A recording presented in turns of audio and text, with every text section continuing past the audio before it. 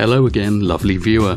In the last part we saw how Flattards can't even get basic naked eye observations of the positions of the stars right, and how they think the Sun is a flying spotlight. We also saw how, as with the stars, Flattards can't get the altitude angle of the Sun right either, nor where it rises and sets at the equinoxes. In quantifying their altitude angle errors for solar noon at the equinoxes, we also found that maths itself offers striking clues as to which orifice Flattards get most of their ideas from. In this part we're continuing our examination of the flying spotlight idea, which Flattards seem to think is plausible due to a crippling lack of basic mental faculties. Let's go. So we looked at the Flattard Flying Spotlight circling above the flat Earth using the equinoxes as an example. But what about the solstices? At the June solstice, the Sun reaches its most northerly angle for all observers, giving the longest summer day for northern observers at mid-latitudes and the shortest winter day for those in the southern hemisphere. At the December solstice, the opposite is the case. You don't need to be told why, but Flattards do, so let's run through it. At each solstice, Earth's rotational axis is aligned towards the Sun. Since the tilt of said axis is 23.44 degrees to the orbital plane, the most northerly latitude at which the Sun can be overhead is 23.44 degrees, being the Tropic of Cancer. And if Flattards have been paying attention, they'll be unsurprised to hear that this occurs at the June solstice. Correspondingly, the most southerly latitude at which the Sun can be overhead is 23.44 degrees south, and we're unsurprised, even though Flattards may be baffled, to hear that this occurs at the December solstice. A simple conclusion arises from this. At the December solstice, everyone outside the Arctic and Antarctic circles can record the noonday Sun at an altitude angle appropriate to their latitude. 6 months later at the June solstice, they can do the same. The difference will be 46.88 degrees. But what should happen on a giant communion wafer created by a pan-dimensional thaumaturgist and illuminated by a flying spotlight if its inhabitants were to try this simple observation? Well, let's find out. They'll have to agree that the most northern and southern latitudes at which the Sun can be directly overhead are the tropics of Cancer and Capricorn. And they've told us that their flying spotlight is 3,000 miles, or 4,800 kilometres, above their space biscuit. First up, we'll need to know how far away the tropics are from the equator, so we know where the Sun will be overhead at the solstices. As we found last time, the distance from the poles to the equator is basically 10,000 kilometres. We divide that by 90 for each degree of latitude on the flat Earth, and multiply by 23.44. For Flattards, the tropics, then, are 2,604 kilometres from the equator. Our equatorial observer will see the December solstice Sun 4,800 kilometres above the Tropic of Capricorn, 2,604 kilometres away. The alert among you will already see that this isn't going to end well. Using our old chum the tangent formula, we find that Mr. Flattard should see the noon Sun 61.5 degrees above his horizon, or 28.5 degrees from his zenith. This is already wrong, as we know that he should see the Sun 23.44 degrees from his zenith. Since the Tropic of Cancer is the same distance from the equator, our feckless Flattard will also see the June solstice 28.5 degrees north of his zenith. So the angular difference between his observations should be 57 degrees, rather than the 46.88 that reality prefers. We don't need to do any more to show that Flattards are imbeciles, but if you're going to do a job, you should do it properly. Let's calculate the angular difference Flattards should expect to see for every degree of latitude on their space pizza. We use the tangent formula every time.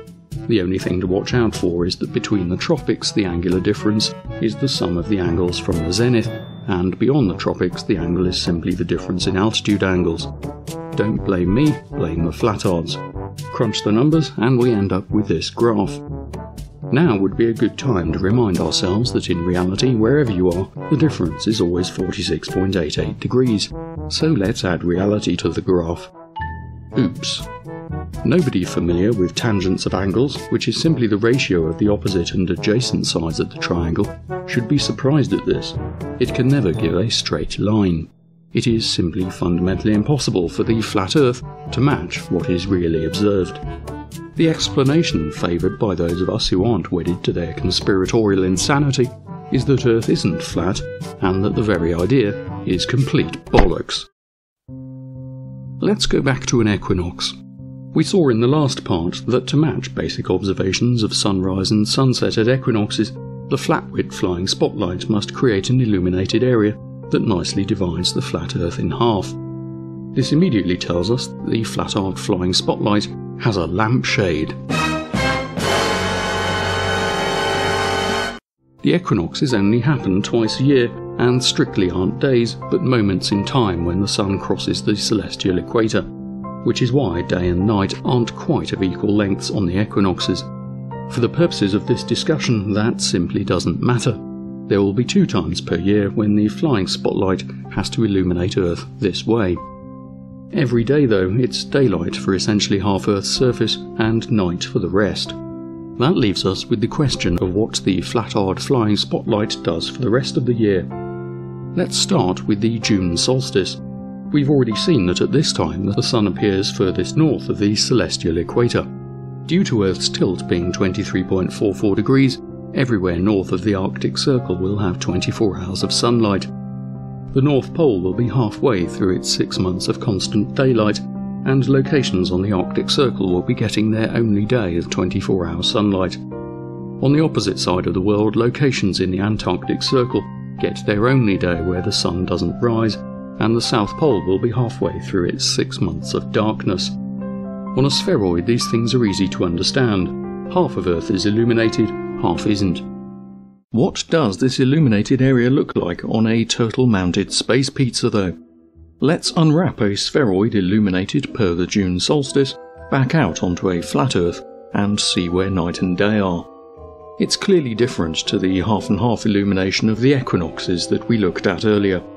What does this mean for Flattards? It can only mean one thing. The Flattard Flying Spotlight's lampshade changes shape. For day lengths at different latitudes to match reality, this is the way the giant frisbee Flattards think we live on would have to be illuminated. The magic lampshade changes shape to give us the changing seasons because reasons. Inscrutable reasons. Hey! As the June solstice passes, the lampshade returns to its equinox shape over the next 3 months, and then for another 3 months the sun heads south until we get to the December solstice. In reality, this is dead simple to understand because on the other side of Earth's orbit, its axis is facing the other way to the incident sunlight, so we have the opposite situation to the June solstice. This of course means that everywhere south of the Antarctic Circle has 24 hours of daylight, and the South Pole is halfway through its 6 months of continuous daylight. So let's watch the change in illumination from the September equinox to the December solstice on a flat Earth. You can see where this is going. It presents a problem for Flattards because for them, the far south is a ring around their king-size god biscuit. That means that a single light source has to illuminate this ring thanks to the magic shape-shifting lampshade. Naturally, Flattards have an explanation for this, and by explanation I mean a haphazard collection of blustering expressions of outright denial. They claim there is no 24-hour sun in the far south. Quite how they know this is still unknown because, according to them, nobody can go there, and since none of them have left their trailer parks, they haven't been there either. But they know there is no 24-hour daylight in Antarctica because reasons. If there really were no days in the year with 24 hours of daylight south of the Antarctic Circle, that leaves Flattards fumbling to explain another aspect of their special little terrarium. How exactly does the Flattard Flying Spotlight, with its magic lampshade, illuminate Earth between the September and March equinoxes? And what specifically happens when the sun is directly overhead the Tropic of Capricorn at the December solstice? Well, this is where they reach for their special pleading playbook, whilst pretending that ad hoc explanations have any value whatsoever. What they need to do is pull their fingers out of their arses and present a coherent physical model that explains the existence of a flying spotlight with a shape-shifting lampshade in the first place. It needs to be one that always produces a pattern of illumination, and hence sunrise and sunset times, at all locations on Earth and at all times of the year, that, by sheer god-bothering coincidence, are exactly what you'd expect from a spheroidal Earth with an axial tilt in orbit around the Sun. A simple system that any sky wizard worth its salt would have made in the first place. Hey! Until they have a model that can make the kinds of predictions that the rest of humanity has been capable of for centuries, there is no reason whatsoever to conclude that the idea of Earth being flat is anything other than delusional bollocks. In the next episode, we'll look at more ways that the idea of a magical flying spotlight doesn't hold up to basic scrutiny, as if being reliant on a magic flying spotlight wasn't enough of a clue in that regard in the first place. See you then.